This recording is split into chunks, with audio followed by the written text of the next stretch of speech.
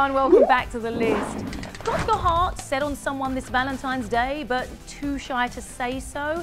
A local bakery to the rescue. Jimmy Rhoades has the top stories people are sharing around the D. At number 1, is Detroit for lovers or haters? There's a sweet way to cast your vote. At Avalon International Breads in Midtown, you can choose heart-shaped cookies with letters that stand for common romantic phrases. Some upbeat, some cynical. For the lovers in the D, how about RMW for Rock My World? And LYF for Love You Forever? And for the less than loving, HAS for Happy and Single, and YHYC for You Had Your Chance. So who's in the lead, the lovers or the haters? People won't buy the hater cookies because they want a lover cookie. So what does LIST stand for? Let me know at The List Jimmy.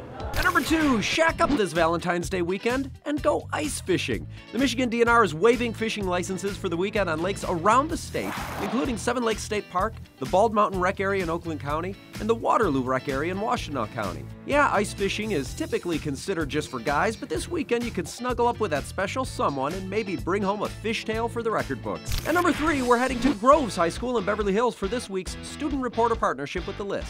I'm Ariana Ramey, a junior from Groves High School, where students learn important skills through a number of unique programs. ROPES courses are among the activities in the Natural Resources class, which help students develop their own personal natural resources, such as trust, leadership, empathy, and communication. The Walk a Mile project asks teens to walk a mile in someone else's shoes.